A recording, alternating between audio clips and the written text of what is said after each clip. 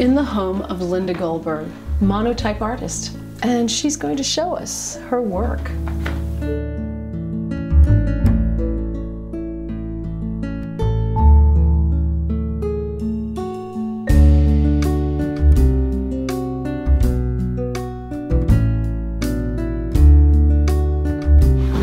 So I'm talking to Lynda Goldberg, and wow, what a tour of all of her work. So Lynda, how would you describe the kind of art that you do in general?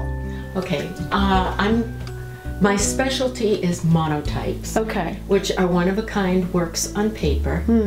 They can probably be on anything, right. And I do it with a press, and I'm always doing it basically with a press. For the pressure, okay, to get the image to transfer in a lot of detail onto the paper.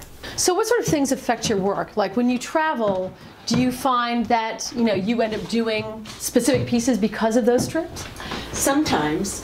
For instance, this one is from a hiking trip that we took in the White Mountains. Oh. And then the next morning, the dew on the pine trees, which are short because of the weather and the winds, sure, all had dew drops on them, and it was just like a magical, misty moment. And this isn't with plants, this is just with brush strokes. So, yeah. Okay, and this one is from different trips that we took one year that happened to all have water, and it was from my imagination, and I used oil paints, water-soluble oil paints to get this effect, and then collaged leaves that I had printed using the press from different places. These obviously are from New England, and then these here were from Ecuador.